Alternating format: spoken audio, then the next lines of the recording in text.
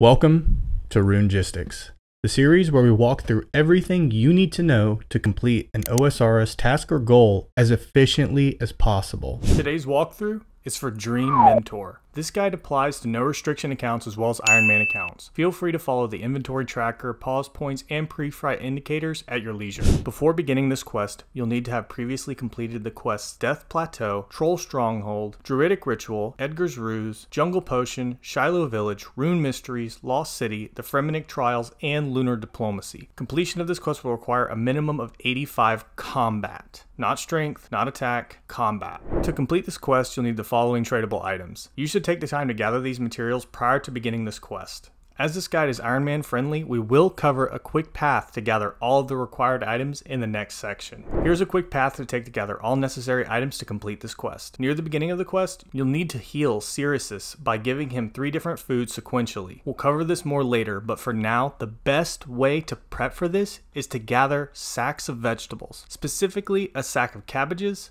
onions, and potatoes. This will only require you to use 3 inventory spaces to hold all the food you need versus 20. For this reason, we'll start at Vanessa's farming shop in Catherby with about 100 to 500 GP, however much you can bring really. Buy 3 empty sacks from the shop. From here, run to Relica and into the onion patch in the southeast corner. Pick 10 onions and put them into one of the empty sacks using the fill option on the sack. From here, run to Sigmund's General Store near the docks. Buy 10 potatoes and 10 cabbages, filling the 2 remaining empty sacks you have to complete gathering all the food you need to heal Sirius. While there, also buy a hammer, a tinderbox, and a pestle and mortar. The only other remaining items you need to gather are an astral rune and goutweed. Assuming you have a seal of passage in your inventory when you travel to the Lunar Isle for this quest, you can stop by Baba Yaga's magic shop and buy all the astral runes you need. For the goutweed, you'll need to teleport to Trollheim. If you are doing this quest, you should have this teleport unlocked. Once there, head west down the mountain and into the stronghold. Head south and down the staircase to the lower level. On this level, you will need to avoid the patrolling trolls to get the goutweed. The best way to do this is to move at certain points during the trolls' paths. This can be a bit tricky. Make sure your run is toggled on. Here is a detailed step-by-step method. Click on the first safe spot space surrounded by the boxes here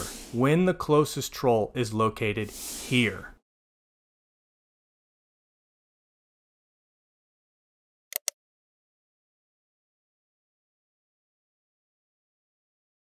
Here is the next safe spot. You will need to click it when these 2 trolls are in these exact locations.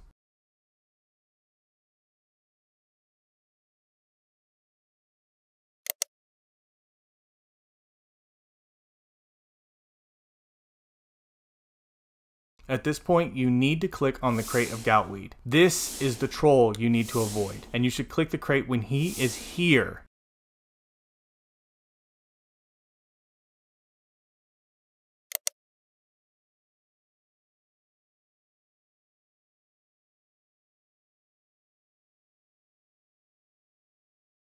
After this, you will be knocked out and you can exit the stronghold. Assuming you gather the astral runes in the Lunar Isle, you now have all the items necessary to complete this quest. As far as helpful items for this quest that aren't required, good food such as sharks, karambwans, monkfish are only thing you're really going to need. The following teleports and spells are helpful to have to make completion of this quest much faster. Being able to cast the spell NPC Contact with the Lunar Spellbook open. This requires 2 air runes, 1 astral rune, and 1 cosmic rune to cast, and you're probably going to cast it multiple times. Certain items are needed for certain sections of Dream Mentor, so you will not need all of these items in your inventory at once. Feel free to follow the inventory tracker at the bottom of the screen, which will consistently update as the quest progresses. There are 4 boss-style NPCs you will need to kill for this quest, and you will need to fight them back-to-back without using prayer. 2 of the last 3 fights are safe spottable, and the very last one doesn't have much incoming damage, so the first one is really the only major challenge. We will cover all these fights during the walkthrough. The NPCs are the Inadequacy level 343,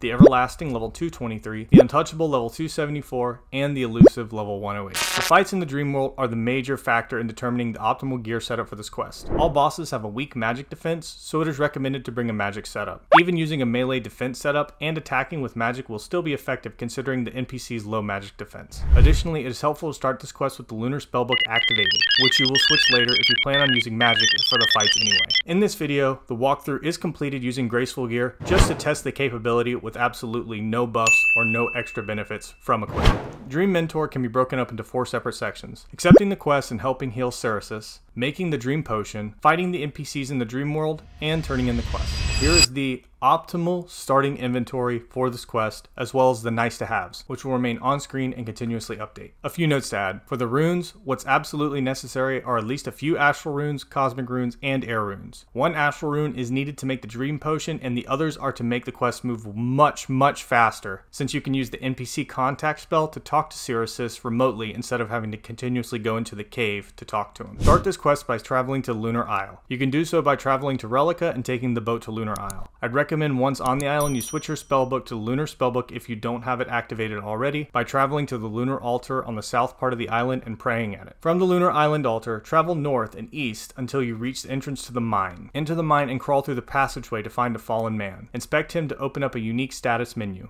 Stop point. If you are using the sacks of vegetables gathered before starting this quest, empty the sacks before continuing, because if you feed Cerasus one of the sacks of food versus a single piece, he will take the whole sack and it will only count as 1 piece of food that you have fed him. At this point, you'll need to increase Cerasus' health and spirit status by feeding him the food you gathered prior to starting, as well as encouraging him through dialogue. In order to increase his health, you'll need to feed him 3 unique pieces of food in sequence. Food A, then B, then C. He will always reject your food if you offer him either of the last 2 pieces you gave him, so it helps to keep track of this. Keep feeding Cerasus until your chat box says he doesn't need any more food. As a side note, if you want to, you can use 1 type of food if you log out and in between each piece of food you give him, but this increases the amount of time it takes to complete the quest. Once he doesn't need any more food, you can now focus on his spirit. Increase Cerasus' spirit is done by talking to him. Do this by continuously talking to him and selecting the most positive dialogue option available. Here's a list of correct choices to make it easier. You'll end up alternate talking to and feeding Cerasus until his health and spirit are at 70 and 72% respectively. Once he stands up and his health and spirit are high enough, you can focus on getting his armaments.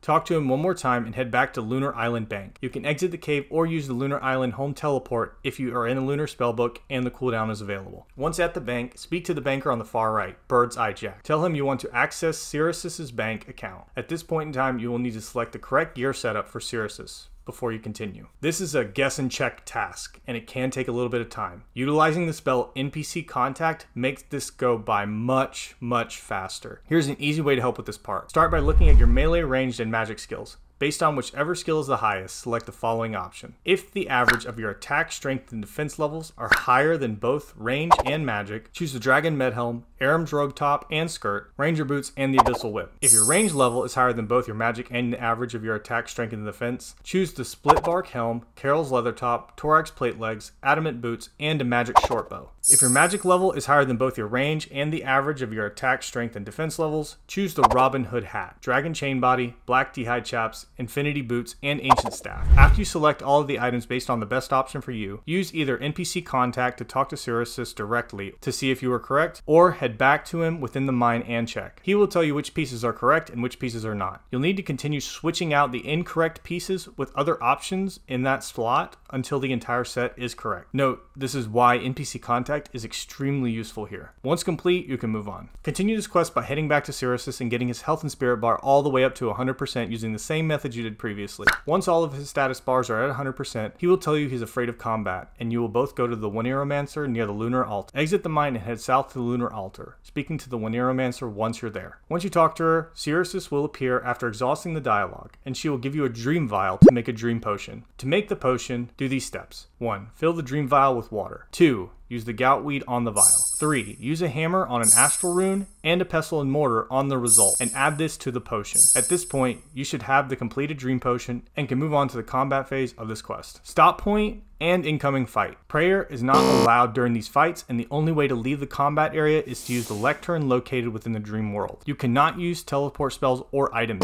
If you do leave the combat area, once you re-enter, you will need to start the entire combat phase over. Additionally, we will assume that you are using magic to complete this quest, as it is highly recommended due to the very low magic defense of the bosses. Because of this, make sure you change your spellbook to whatever offensive spell set you want to use. If you want it to be the normal spellbook, go back to Lunar Altar and pray. With that being said, it is advised to have the following inventory before starting: your Seal of Passage, the Dream Potion, your Tinderbox, combat spell runes, whichever ones you want to use if you're using magic, and as good of food as you can possibly bring. In order to test the capability of completing these fights, I fought using basic magic spells and a staff with full graceful on, while eating karambwans. A last and very important note, the boss fights in the Dream World are fought in an instanced unsafe location. If you die, unsaved items will be placed at a gravestone by the Dream Hall. If you are a hardcore Iron Man, you will lose your hardcore status. As stated before, the fights are completed in sequence with no break in between. Throughout all 4 encounters, Sirius fights with you. He has a confidence bar that slowly grows. You don't need to do anything specific with him. He will either provide helpful damage or cast Vengeance Other on you during the fight. Realistically, the challenge of this sequence is only defeating the first boss, a level 343 monster called the Inadequacy. Regardless of your combat level, expect to burn through almost all of your food just killing this one mob. Once you have your inventory prepped, head over to the largest western building on the Lunar Isle, the Dream Hall. In the middle of the building is a brazier. Light it with your tinderbox and speak to Sirius to enter the dream state. As stated before, the first fight is unquestionably the hardest. Cast your selected magic spell on the boss at all times. Small NPCs called a doubt will spawn throughout the fight. Ignore these and focus the Inadequacy down, as they will disappear once it's killed. Turning off auto retaliation while fighting this boss is a good idea to avoid the annoyance of auto-targeting the ads. This is basically just a DPS race. Eat whenever necessary and burn the boss as quickly as possible. Once the Inadequacy dies, the second boss will spawn, a level 223 NPC called the Everlasting. You should immediately run and stand beside the lectern, as this is a safe spot. If you position yourself here, you can free cast on the second and third boss without fear of being damaged. Safe spot the Everlasting down and third boss will spawn, a level 274 NPC called the Untouchable. Safe spot the Untouchable down and the final boss will appear, a level 108 NPC called the Elusive. This is a unique fight that is very similar to the giant mole boss fight. The Elusive will continuously disappear and reappear, and you will need to track it down and slowly burn it down. The boss will rarely attack you,